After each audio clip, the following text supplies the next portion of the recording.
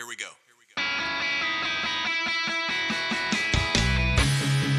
At our church, Jesus is Lord.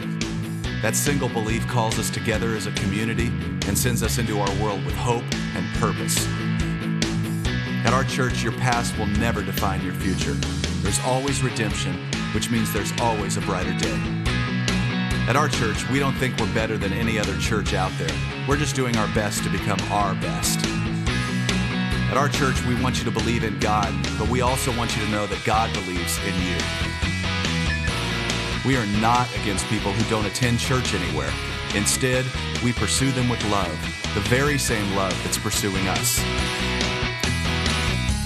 At our church, we're learning to serve God with all our hearts, and we're learning to worship Him with all our lives. And if you're looking for the perfect church, we're not it. At our church, we will make mistakes, but we will choose to grow from them. At our church, we're part of a global community that's knit together by the resurrection of Jesus. And by the way, at our church, we believe that really happened too.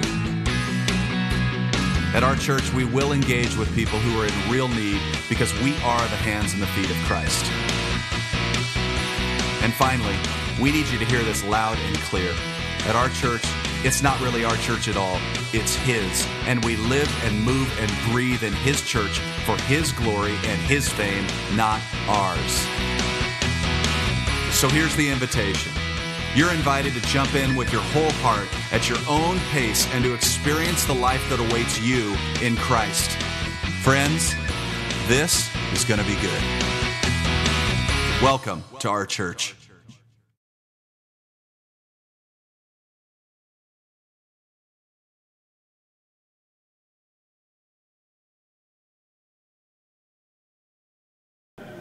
Beginning with verse 13.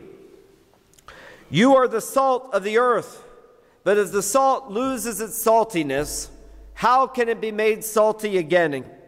It is no longer good for anything except to be thrown out and trampled underfoot. You are the light of the world. A town built on a hill cannot be hidden. Neither do people light a lamp and put it under a bowl. Instead, they put it on its stand, and it gives light to everyone in the house. In the same way, let your light shine before others, that they may see your good deeds and glorify your Father in heaven. Do not think that I have come to abolish the law or the prophets. I have not come to abolish them, but to fulfill them. For truly I tell you, until heaven and earth disappear, not the smallest letter, not the least stroke of a pen will by any means disappear from the law until everything is accomplished. Therefore, anyone who sets aside one of the least of these commands and teaches others accordingly will be called least in the kingdom of heaven. But whoever practices and teaches these commands will be called great in the kingdom of heaven. For I tell you that unless your righteousness surpasses that of the Pharisees and the teachers of the law, you will certainly not enter the kingdom of heaven. You have heard that it was said to the people long ago, you shall not murder, and anyone who murders will be subject to judgment. But I tell you that anyone who is angry with a brother or sister will be subject to judgment. Again, anyone who says to a brother or sister, Raka, is answerable to the court. And anyone who says, you fool, will be in danger of the fire of hell. Therefore, if you are offering your gift at the altar and there remember that your brother or sister has something against you, leave your gift there in front of the altar. First go and be reconciled to them. Then come and offer your gift. Settle matters quickly with your adversary who is taking you to court. Do it while you are still together on the way, or your adversary may hand you over to the judge, and the judge may hand you over to the officer, and you may be thrown into prison. Truly I tell you, you will not get out until you have paid the last penny. You have heard that it was said, you shall not commit adultery, but I tell you, that anyone who looks at a woman lustfully has already committed adultery with her in his heart.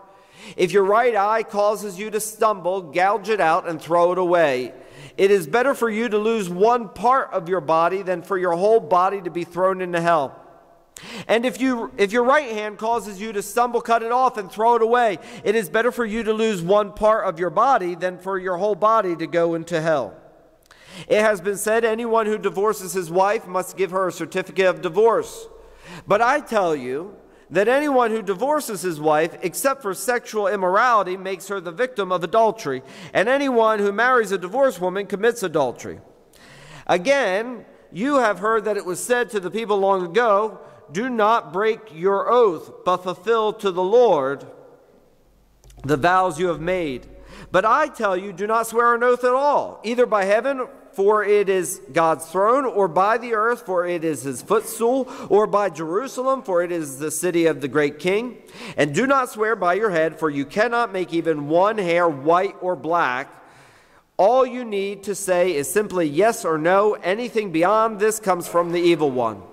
You have heard that it was said, an eye for an eye and a tooth for a tooth. But I tell you, do not resist an evil person. If anyone slaps you on the right cheek, turn to them the other cheek also. And if anyone wants to sue you and take your shirt, hand over your coat as well. If anyone forces you to go 1 mile, go with them 2 miles. Give to the one who asks you, and do not turn away from the one who wants to borrow from you. You have heard that it was said, love your neighbor and hate your enemy. But I tell you, love your enemies and pray for those who persecute you, that you may be children of your Father in heaven. He causes the sun to rise on the evil and the good, and sends rain on the righteous and the unrighteous. If you love those who love you, what reward will you get? Are not even the tax collectors doing that? And if you greet only your own people, what are you doing more than others? Do not even the pagans do that? Be perfect, therefore, as your heavenly Father is perfect. Be careful not to practice your righteousness in front of others to be seen by them. If you do, you will have no reward from your Father in heaven. So when you give to the needy, do not announce it with trumpets as the hypocrites do in the synagogues and on the streets to be honored by others. Truly, I tell you, they have received their reward in full. But when you give to the needy, do not let your left hand know what your right hand is doing, so that your giving may be done in secret. Then your Father who sees what is done in secret, will reward you. And when you pray, do not be like the hypocrites, for they love to pray standing in the synagogues and on the street corners to be seen by others. Truly, I tell you, they have received their reward in full. But when you pray, go into your room, close the door, and pray to your Father who is unseen. Then your Father who sees what is done in secret will reward you. And when you pray, do not keep on babbling like the pagans, for they think that they will be heard because of their many words. Do not be like them, for your Father knows what you need before you ask him. This is then how you should pray. Our Father in heaven, hallowed be your name. Your kingdom come, your will be done, on earth as it is in heaven. Give us today our daily bread, and forgive us our debts, as we also have forgiven our debtors. And lead us not into temptation, but deliver us from the evil one. For if you forgive other people when they sin against you, your heavenly Father will also forgive you. But if you do not forgive others their sins, your Father will not forgive your sins. When you fast, do not look somber as the hypocrites do, for they disfigure their faces to show others they are fasting. Truly, I tell you, they have received their reward in full. But when you fast, put oil on your head and wash your face, so that it will not be obvious to others that you are fasting, but only to your Father who is unseen, and your Father who sees what is done in secret will reward you. Do not store up for yourselves treasures on earth, where moth and vermin destroy, and where thieves break in and steal. But store up for yourselves treasures in heaven, where moth and vermin do not destroy, and where the thieves do not break in and steal. For where your treasure is, there your heart will be also. The eye is the lamp of the body. If your eyes are healthy, your whole body will be full of light. But if your eyes are unhealthy, your whole body will be full of darkness. If then the light within you is darkness, how great is that darkness? No one can serve two masters. Either you will hate the one and love the other, or you will be devoted to the one and despise the other. You cannot serve both God and money. Therefore, I tell you, do not worry about your life, what you will eat or drink, or about your body, what you will wear. Is not life more than food, and the body more than clothes? Look at the birds of the air. They do not sow or reap or store away in barns, and yet your heavenly Father feeds them. Are you not much more valuable than they? Can any one of you add a single hour to your life by worrying? And why do you worry about clothes? See how the flowers of the field grow. They do not labor or spin. Yet I tell you that not even Solomon in all his splendor was dressed like one of these. If that is how God clothes the grass of the field, which is here today and tomorrow is thrown into the fire, will he not much more clothe you, you of little faith? So do not worry, saying, what shall we eat, or what shall we drink, or what shall we wear? For the pagans run after all these things, and your heavenly Father knows that you need them. But seek first his kingdom and his righteousness, and all these things will be given to you as well. Therefore do not worry about tomorrow, for tomorrow will worry about itself. Each day has enough trouble of its own. And all God's people said, Amen. There's a lot here. And so how am I going to fit all this in a 25-minute message, 30-minute message? Well, we're going to look at the major theme of what we just read within the Sermon on the Mount here. Last week we talked about the Beatitudes, and we talked about this idea that the 10 commandments that were given from Mount Sinai were the thou shalt nots given to us, all the things that we should not do. Jesus redefines what God's aim is by reestablishing who we are. So last week we talked about, instead of it the thou shalt nots, thou shalt be. Who we are called to be in Christ, that we are set apart and that we are called to become a new creation. And so Jesus moves on from that teaching after truly establishing our identity and the kingdom priorities, recognizing that God's priorities are very different than our priorities. That who God values and who God is lifting up are not the people that we would lift up and not the people that we would value. That God values us in our brokenness. He values us in our desperation. God invites the humble. God invites the broken. God invites the sinful. He invites all of us into his kingdom. And he is seeking after each and every one of us. And that's what we get out of the Beatitudes. But now Jesus begins to get into a whole series of teachings that if you sit there and look at those teachings, it's no wonder why we ignore those teachings. It's much easier to talk about the thou shalt nots than it is to talk about, well, now that I'm a new creation in Christ, what's this all about? Well, it really gets summed up at that end of that. All that I read got summed up in that Matthew 6:33 passage. Seek first the kingdom of God and his righteousness, and everything else will be added unto you. Everything else, all these other things, all we have to do is seek after God, to seek after his face and not just his hand. You know what I mean by that is that we tend to go to God in prayer and seek after him for God to do something for us. We need something else from God to make us content, rather than recognizing, as we see here, that everything that we have comes from God, belongs to God, and goes back to God, and God's got it. God's got the whole world under control. It may seem like mayhem, but God is still on the throne. Now, to understand the Sermon on the Mount and put this in context is that Jesus is, again, inaugurating a new kingdom. He's not inaugurating a religion. He is not inaugurating a kingdom that is manifested by a physical king and a physical kingdom, but rather he is creating a kingdom that is radically different than this world's kingdom, because it has a king that is radically different than anything that we have ever seen on this world. Jesus tells us in John 18:36, my kingdom is not of this world. If it were, my servants would fight to prevent my arrest by the Jewish leaders. But now my kingdom is from another place. His kingdom is from another place, but every time we pray that Lord's Prayer, what are we saying? Thy kingdom come, thy will be done on earth as it is in heaven.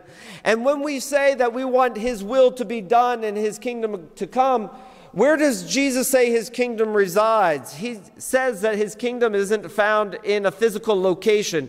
It's not found in bricks and mortar, but rather his kingdom is found within our hearts. His kingdom is found in the people of God. And as his government and his reign increases in our lives, so then shall his peace and his joy and his righteousness. But we have to come under the authority and the lordship of Jesus Christ and understand that it is not a matter of all these do's and don'ts. Because here's what Jesus did by talking about the Sermon on the Mount. See, the Pharisees and everybody there, they were all the experts of the law. They were all listening in on this sermon that Jesus is teaching. And Jesus says, you've heard it said this, but I tell you this. How many times did you hear that over and over? He says, you heard it said. You've read it. You know it. But I'm telling you, we're going one step further, because here's what happens when we have any type of rules or anything. One, we always try to find a way around any rule. Anybody there with me? All right, you try to find a way around any rule, and you excuse inaction. We complicate what is simple, and we just, right? Jesus says if someone wants something from you, to give it to them. And what do? Oh, they're not worthy of it. They might use it for drugs. I like that one, right? Yeah, people go, somebody asks you for money, they might use it for drugs, pastor. Well, did you go get them a hamburger? No, but did Jesus put an asterisk by what he said? Did he say, do this, but unless you have some good justification? Jesus lays out kind of this major charge for all of us. He lays out a charge that says, you know what? Basically, here's what he's saying. You missed the point. If you think that you got the point, you missed it. If you think that you're so righteous by following the letter of the law, well, here, I'm going to tell you what the real matter of the law was all about. See, you think just because you're not committing murder, you're good. Right? It's like, I like this where, the husbands that treat their wives like garbage, and they say, well, I'm not hitting her. I go, oh, well, I guess we've kind of lowered the standard there. Or if people say, well, I'm not that bad, it's not like I'm Hitler, well, way to go by lowering the standard to probably the lowest common denominator you could get to. Very few people are comparing themselves to Mother Teresa, but we'll be more than happy to compare ourselves to Adolf Hitler, because we're going to look like a saint compared to him. But Jesus is saying this whole idea, this game that you play of comparing and contrasting and picking the rules and elevating what rules are more important than this rule, that is irrelevant when it comes to the kingdom of God. Because the kingdom of God is not about rules. That's what Paul says about, he says it's not about eating and drinking and doing the right things, but it's a matter of allowing righteousness and peace and joy to be manifested in our lives through the indwelling of the Holy Spirit that is made possible when we are seeking first the kingdom of God and we are surrendering ourselves daily to the kingdom of God. You know what the byproduct will be the righteousness and the peace and the joy. I described it like this. Steve was in the car the other night, and I told the Sunday school class this, and my aunt was in the car, and I was talking about how I think grace is, and I have these beautiful irises in my front yard, not because I planted them, but the lady that way back when had the house, she planted them, and they come up every year. The thing about these irises, they're beautiful, but it's so sad to me, because I have to get out there and watch it, and you have to be there when it blooms because they quickly fade away. But so all in the course of a day, these irises went from like being the bud to blooming. Now, several observations that happened. One is those irises bloomed on their own just by being in the sun. Just by being grounded in that soil and being in the sun and having received the water, those irises throughout the day just naturally opened up. And the interesting thing was, and I told this to the Sunday school class, I didn't hear this sound. Like, I didn't hear any birth pains. I didn't hear anybody struggling. Like, those flowers just they just opened up. And I believe that that's what it is. That's what grace is in our lives. That when we are just allowing ourselves to be exposed to God's grace. See, that's a big thing. We don't allow ourselves to be exposed by God's grace because we don't like the idea of being exposed. But when we allow ourselves to be in the light as He is in the light, when we allow ourselves to take in that grace, what will be the natural byproduct is we will be like that flower, and we will simply start blooming. And it's a blooming that doesn't require these rules. See, the flowers didn't go like, okay, I can only grow this much over here and only this much over here, and I can only do this, I can do that. The flowers just bloomed. Life just happens when we allow it to happen. Grace becomes amazing when we are willing to allow it to be amazing in our lives. When we are willing to allow the sunshine to infect all of our lives so that we are truly affected by it. So what Jesus is getting at in the Sermon on the Mount is that God is not concerned so much with these outward appearances as He is concerned about the matters of the heart. Because we all know this. You're sitting in here, and I'm up here, and we all got dirt in our hearts, don't we? We all got it. We all got stuff, and we all try to hide it. Jesus tells us that you can't hide it from God. He knows what's in there, and so you might be able to follow the letter of the law, but your heart can be far from where you actually are. Just like you could be sitting here in this pew, and some of you are already eating lunch in your brain. Some of you are already taking your Sunday afternoon nap right in the pew. Or you might be planning that nap later on. But you know that you can, that's one of people's problems, is that they are not present in the present.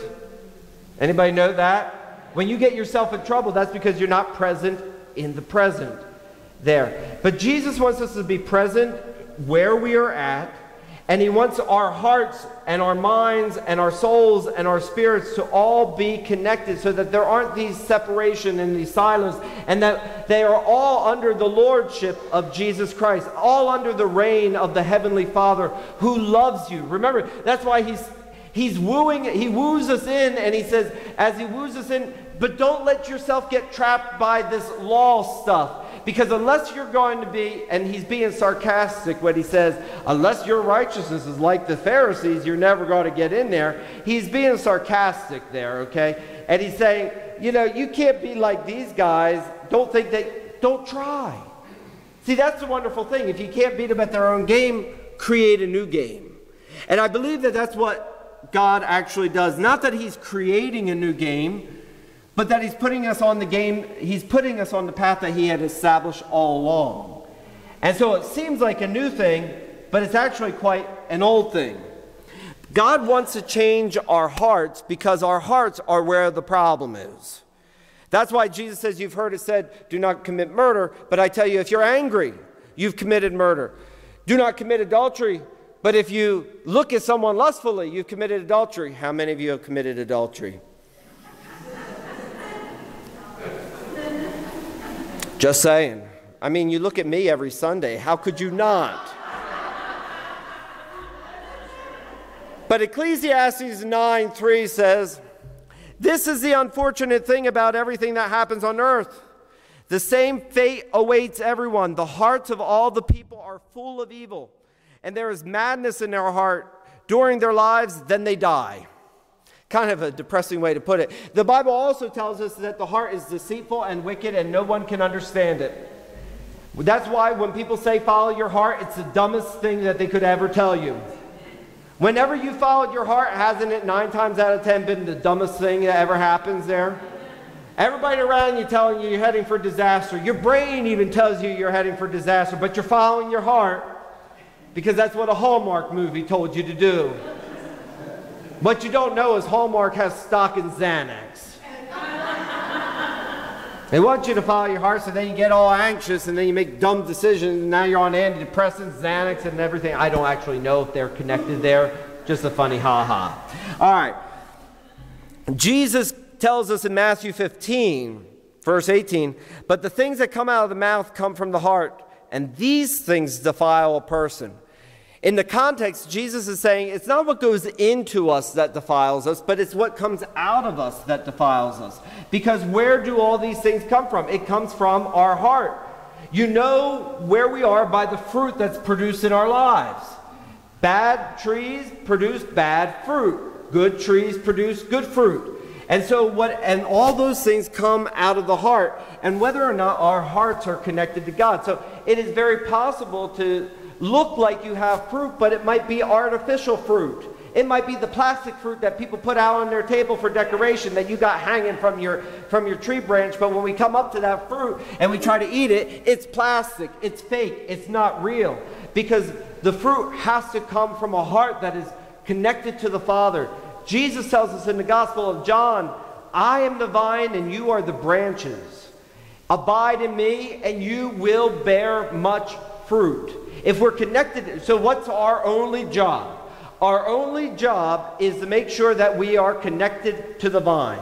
To seek first the kingdom of God. Be connected in that relationship. And then I don't have to work so hard. And if I don't work so hard, then I'm not going to be so exhausted. If I'm not so exhausted, I might actually be usable for the kingdom. I might be able to do something rather than always being the victim. How many of us are always the victim? And how many of us are tired about being a victim all the time? How many of us are tired about hearing other people being the victim all the time? You could be the victim or you could be the victor, but it's a matter of what are you going to do? Who are you going to be connected with, and where's that source of strength coming from? Where's that reservoir coming from? Are you awake? Say amen. Amen. So, what Jesus is getting down to here is whether or not we are following the letter of the law or the spirit of the law. Those are two very different things. The letter of the law says go to church on Sunday. The spirit of the law says the Father is seeking worshipers that will worship Him in spirit and in truth, that will worship Him authentically with all that they have, with all that they are. The letter of the law just follows details, but the spirit of the law is this understanding of whether or not we truly get it. You know, this week is final exam week for 5 classes I'm teaching. It's been a little insane over this past couple weeks there, but it's final exam week, and it is very possible that students will be able to pass the exam and graduate without knowing anything. Just look at how much stupidity is out in the world, and they all got degrees behind them. Because you know what it's like. So if you've ever had to cram for a test, how many of you cram for tests? Any time in your life. This is what happens. Because you have multiple tests, so you got to cram for this test and that test. You shove it in your head, and you just hope that you can vomit it back out on the paper, and then you're like an Etch-a-Sketch. You shake your head, and then it's all gone. Well, that's the way we are with God's law, right? You know, it's like we try to shove everything in there, and we totally miss the point. We totally don't pass the test because we didn't actually learn anything. We just went through the exercise of it. And I always think to myself, what a waste. Like I tell the students, why are you sitting here? Just like I tell you, why are you coming to church? If you aren't taking anything that you hear from any of this stuff and applying it in your life, if you're just sitting there and thinking through osmosis is going to like absorb into you, I got another thing coming for you. It ain't working. Because Jesus also says, you are the salt of the world. You are the light in this world. This world is supposed to be better because you're in it. If there's problems in this world, you know who's to blame for it? Us. Because we've done nothing to address it. I was telling the Sunday school class this morning that I was sitting at home thinking about poverty and the things, the issues that face this community. And I go, and how many people are going to church on Sunday and sitting there singing their hymns? Yeah, those numbers are dwindling, and there's a reason why they're dwindling. Because there's no life. Things that die, they die because there's no life. The absence of life is death. And so the numbers dwindle because we're just sitting there keeping it on life support. It looks like it's breathing, it looks like it's alive, but it ain't doing anything. We're just a body on life support. And if there's a problem in this world, that's where the people of God are supposed to be. We're supposed to run into the burning house to get people out. We are responsible. That's what Jesus is saying here. But that'll only happen when we understand that it's not a matter of the letter of the law, but the spirit of the law. And what is that spirit of the law? Well, Matthew 23, I love the 7 woes of Jesus because Jesus is one of these guys that there's a reason why they put him up on the cross. He ticked them off. It was a teaching that he was reminding them, again, you're missing the point. Listen what he says. Woe to you, teachers of the law and Pharisees. Now that always gets you. I mean, like if I start off, woe to you, all you hypocrites, and start off my Sunday morning sermon. You give 1/10 of your spices, mint and dill and cumin. Let me put that in modern day term. You tithe. Good for you. We'll take your money. But you have neglected the more important matters of the law, justice, mercy, and faithfulness. You should have practiced the latter without neglecting the former. You blind guides, you strain out a gnat, but swallow a camel. That's because what we end up doing is we pick out the stuff that we're able to do. Like I love when I actually talk to people that get into tithing and they just think it's the best thing ever. And I go, and now what's next? Because God didn't stop with tithing. And let me tell you something, when God told me 10%, I did that whole thing. I went, well, God, I serve the church. Doesn't that count? And God went, no. Okay, so then I started my 10%, and then God goes, well, why don't you now give to this and give to that? But I've already given. Keep on giving. Keep on doing. Because God doesn't want any boundaries, any barriers. He wants us to be free to his leadership. But how many of us have put barriers on what will allow God to dictate in our life? We all have it. God, you can touch here and here, but you cannot touch here. I used to be like that. That's where I said, God, I'll go anywhere that you want me to go as long as I have a queen-size bed and air conditioning. And then God sent me to Kenya where I had a twin bed, a mosquito net, and no air conditioning. And then I said, God, I'll do anything, but I prefer not to get my hands dirty. And then God had me wash a homeless person's back and do all this stuff. And so every time I told God what I wasn't going to do, he pushed a little bit farther. He's always pushing. And if you're not feeling that God's pushing, that's because you stopped responding. That's what happens when you stop responding. It's not that God hasn't stopped moving, it's that you've stopped moving. And that train is going to keep on going. Whether you're going to get on it, you're either going to be on the train or run over the train. But the choice is going to be up to you. And so we can do, but the people that do that, like that 10%, then they get all excited, and then I go, well, then what are you doing to serve other people? What are you doing to alleviate poverty? What are you doing to house the homeless? What are you doing to stand up for justice and mercy? All the weightier matters of it. Because if you think that tithing is a weighty matter to God, then actually read the book. There's over 2,000 passages that deal with our responsibility for justice and our responsibility to help the poor. And there's only a couple passages that deal with tithing. And here's the thing, if you're not faithful in little things, you ain't going to be faithful in the big stuff, church.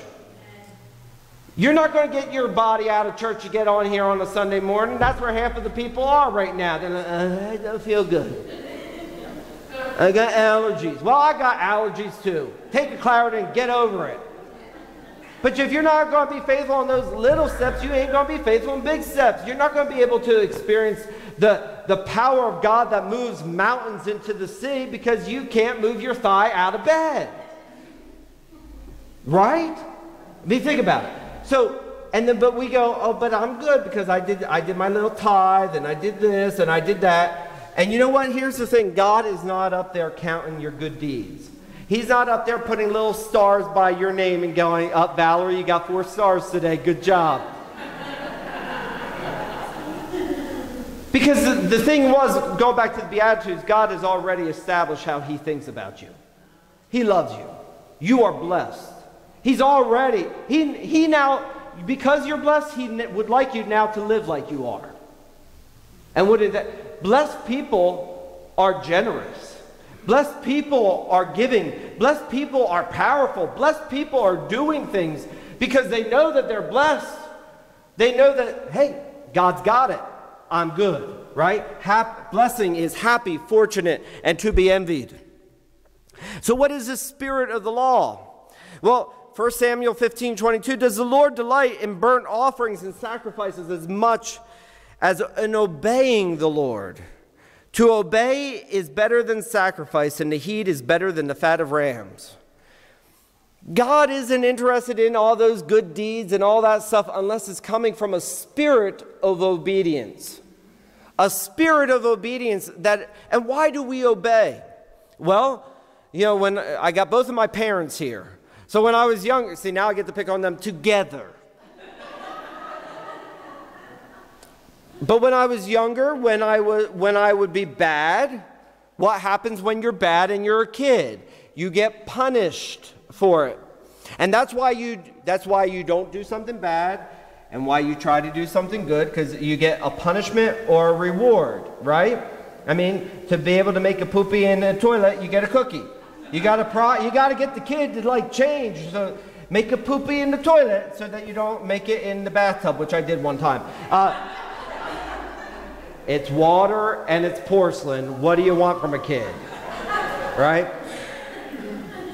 But you get the kid through a series of reward and punishment. Isn't that kind of what the law was? Reward and punishment. But you know what? Eventually the punishment isn't enough. My mom used to have the wooden spoon.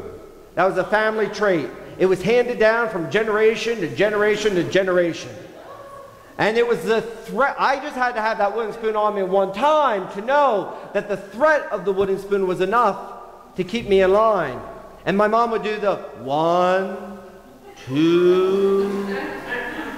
And when you know you got to 2, that's when you have to change your ways. Because you didn't change your way at 1. You held on just a little bit longer. Isn't that what we do with God? Right? We hold on until I have to change, I won't change. Until you're sending me to hell, I won't change. 2.5.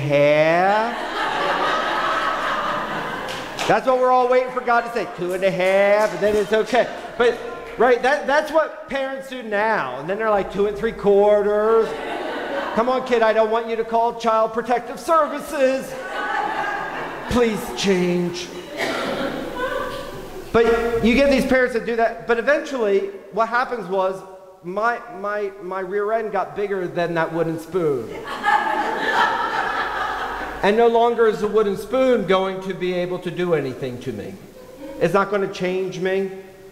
It doesn't do anything. In fact, I used to have to force out a tear when I got slapped or do something, because if I didn't, then it was worse. Then one time my mom had me in the, she slapped me for something. I was mouthing off. I deserved it. And I don't know, whatever happened, I had this reflex and a fist went up. Oh my. Somehow my head was on the other side of the room and never left my body over here. Like, you will never do that to me. Never do that again.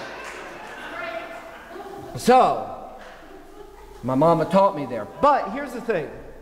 When you get older and you see how much your parents love you, then that should start changing why you obey them. You obey them because you don't want to hurt them. You obey them because you love them. And that love is stronger than any reward or punishment that the law could ever offer. That's why Jesus came. He came to show us God's love so that we would be wooed by love. And that's why the Bible says, the fear of the Lord is the beginning of wisdom. You got to fear. That's why parents, you got to do it when they're early and young. Whack them on their hiney. Don't touch your face, but give them a little smack in the tush. It's okay. But smack them in the tush when they're young so that when they're older, they will already have the fear. But then the Bible says perfect love casts out fear. So it starts with the fear of the Lord, but then perfect love casts out the fear. It started with the 10 Commandments, thou shalt not. Then it went to Jesus who said, thou shalt be. That's how it changes the whole thing. And then love becomes the motivating force. And love is so much stronger than fear of punishment. Because here's the thing about fear of punishment. You've got to get caught. Right? My mama's wooden spoon only did it when my mama's eyes were around. Because I remember this. I remember learning the F-bomb. And I learned that, repetition is the way that you don't forget things. And I didn't want to forget that word that I learned. So I marched up and down the street with my best friend outside shouting the F-bomb because I didn't want to forget it. My father caught me one time. I wrote another curse word down, and I wrote it down, and I put it in a drawer in my desk. And I remember him saying, Robin, why did you write this word down? And I said, so I wouldn't forget it. Right? You never know when you're going to have that word handy and go, you know what, I have something to say to you. There you go, right? You never know when you're going to need to have that. But I was out there, I remember out there cursing on the street, and then my stepfather came walking out. Uh-oh. And then I had to wash my mouth out with soap. Now, don't do that to your kids. But you know what? I taught them. This is what I did. They go, you have to pick out your own bar of soap. There was the cheap soap, and then there was this oil of Olay stuff. And it looked expensive, and it came out of an expensive box, and I went with the most expensive soap that there was, and I grinded it down. And they go, we think your mouth is clean. No, it's not, because you are not using this $4 bar of soap ever again. Don't make me do that. But do you see their spirit of rebellion? Now, you're all laughing at that, but is that not how we are when it comes to any type of fear and punishment and all that stuff? We're going to still do what we can do to be right even when we're wrong.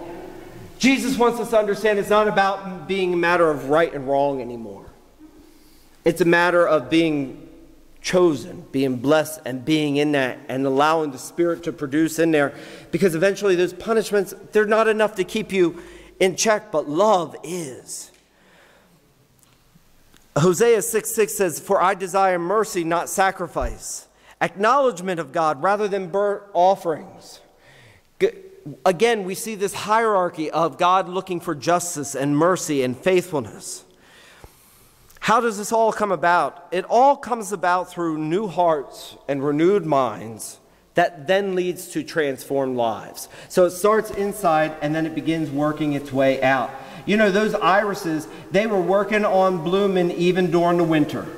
There was something going on and I just didn't see what was going on, but they were getting ready all winter long. God's doing that inside of us all the time. Do you ever feel that?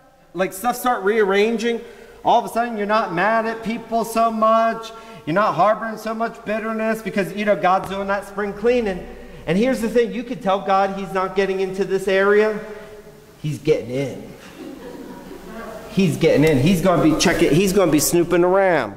Ezekiel 36:26 tells us that God gives us a new heart and he puts a new spirit in you. I will remove from you your heart of stone and give you a heart of flesh. Here's the thing. God wants to remove it, but are you going to let it go willingly? Or are you going to be like the iris out front going, and be the victim? I'm a victim. Or do I want God to go ahead and perform the surgery so that I can be better? Go ahead and remove it. I'm going to trust that you give me a new heart because this old heart's crummy. This old life is crummy. This old attitude. And then here's the thing. Then that love creeps in. And this is what it tells us in John 13:34 through 35. A new command I give you. I love the fact that Jesus only really gave us one new command. See, people, you can look at the Sermon on the Mount and go, well, it says a lot there, doesn't it? But he wasn't giving us a new command. Then he's just kind of exposing the problem of us with laws. But now he gives us a new command. Love one another as I have loved you. So you must also love one another. By this everyone will know that you are my disciples if you love one another. Here's the thing. You can't love one another as he has loved us if you have not experienced that love. If you have not allowed that love and surrendered to that love, you cannot give away what you don't have. Just like the two greatest commandments are love the Lord your God with all your mind, soul, and understanding, and love your neighbor as you love yourself. The reason that we have this new command is because we didn't understand who God was, so we didn't understand who we were, and then we could never give away what we didn't have. We could never love our neighbor as we love ourselves because we didn't love ourselves. So that's why Jesus establishes a new command, because he says, now that you've seen me, If you have seen me, you have seen the Father. I love you. I'm giving my life for you. This is what you do for one another. Not because you have to, but because I did it, and you want to be with me and in me. You know me.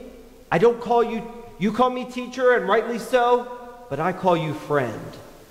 That's what Jesus says. I want to call you friend, and I want you to follow me. I want you to do it just because you love me. And you know why we love him? Because he first loved us. When you love him, I mean, you know when you fall in love with somebody, you are mushy as all get out, and it is disgusting. My friends, we should be oozing disgusting love everywhere we go for God. We should just be oozing that, because the more I grow in how much he loves me, and more I understand, wow, nothing can separate me from the love of God. Not you, not you, not you, not you. Not me. Not death, not life, neither things present nor the future, nor things to come. Nothing can separate me from the love of God. Wow, now I'm free. See, isn't that the thing? Jesus came to set us free. Whom the Son has set free is free indeed. We're only free when we understand that we're not under the restraint of the law, but we are set free to love as he has loved us. So, do not be overcome by evil, but overcome evil with good. All these things are make sure that you don't get defined by the dysfunction in your world around you. Make sure your heart stays right, your heart stays with God, and be transformed. I like what it says in the Message translation on verse 48. In a word, what I'm saying is, everybody say that with me. Oh, you guys, are you awake? In a word, what I'm saying is, your kingdom subjects. Now live like it. Live out your God-created identity. Live generously and graciously toward others the way God lives toward you. Let us pray. Heavenly Father, we thank you for the message. We thank you for Jesus. Oh, we thank you for Jesus. We thank you for his love. The love that never fails. The love that never ends. God, may that love consume us, transform us, and renew us. We thank you. In Jesus' name we pray. Amen. Here's a few reasons why people don't go to church. I can't come to church until I get my life together. Church is how I got my life together. Church is filled with a bunch of hypocrites. And there's always room for one more. All they care about is your money. They care about me, not about my money.